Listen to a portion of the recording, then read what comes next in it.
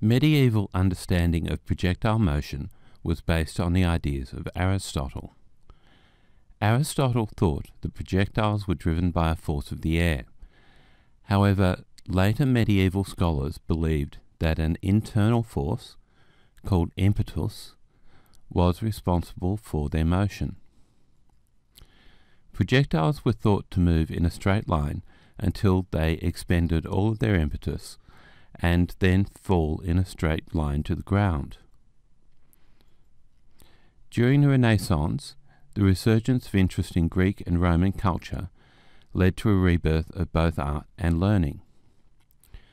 One aspect of this was the re-emergence of the scientific approach to problem solving, which was first conceived of by the ancient Greeks. The growing military importance of cannons in warfare at this time led to greater interest in the study of projectile motion.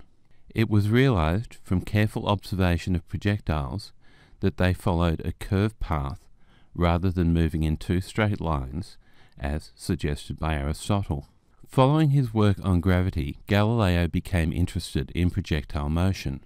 Using the inclined planes that he had used to study gravity, Galileo carried out experiments in which an inked bronze ball was rolled down an inclined plane, then across a horizontal table and off the edge. Where the ball landed on the floor, it left a mark, allowing the horizontal distance travelled by the ball after it rolled off the table to be measured.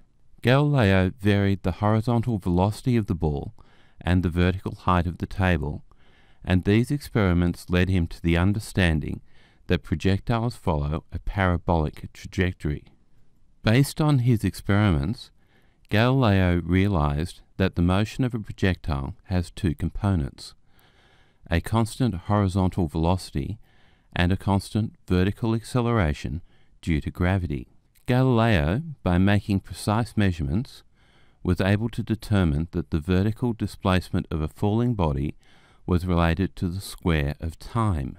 This relationship is expressed in the equation S displacement equals 1/2 gt squared, where g is acceleration due to gravity in meters per second squared, t is time in seconds, and s is displacement in meters. In Galileo's experiments, the projectiles were launched horizontally from a table, and you can see in the diagram that you have a horizontal surface at some height above the ground, with the ball rolling horizontally along it until it comes to the edge.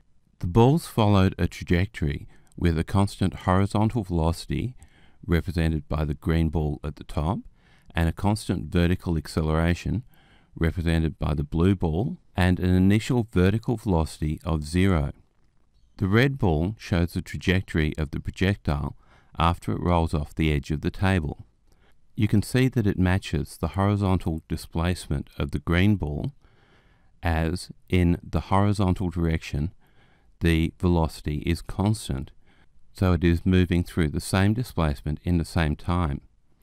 In the vertical direction, there is a constant acceleration equal to what it would experience if it was dropped vertically.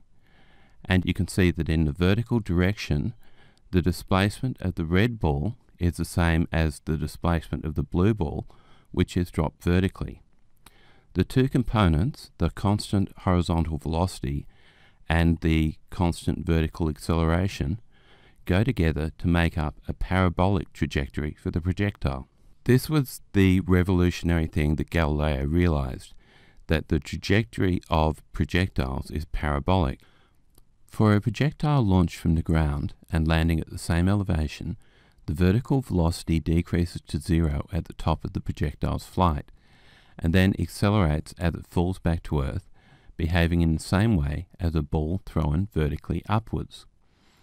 So the vertical displacement of the projectile over time will match that of a ball thrown vertically upwards with the same vertical velocity. In the horizontal direction, the motion of the projectile will match a ball rolling along a frictionless plane with the same horizontal velocity. The trajectory of the projectile is made up of a constant horizontal velocity and a constant vertical acceleration. Trajectory. As Galileo discovered, projectiles follow a parabolic path. The only force acting on a projectile after its launch is the force due to gravity, and the force due to gravity is directed downwards towards the center of the Earth. Projectiles have a constant vertical acceleration and a constant horizontal velocity. The motion of a projectile consists of vertical and horizontal components which can be treated separately. There is a well-known thought experiment in physics called the monkey and the gun, in which you're asked to imagine a scientist researching monkeys who sees a monkey in a tree that is some distance away and some distance above the ground, but within range of their tranquilizer gun. They fire a tranquilizer dart from the gun directly at the monkey.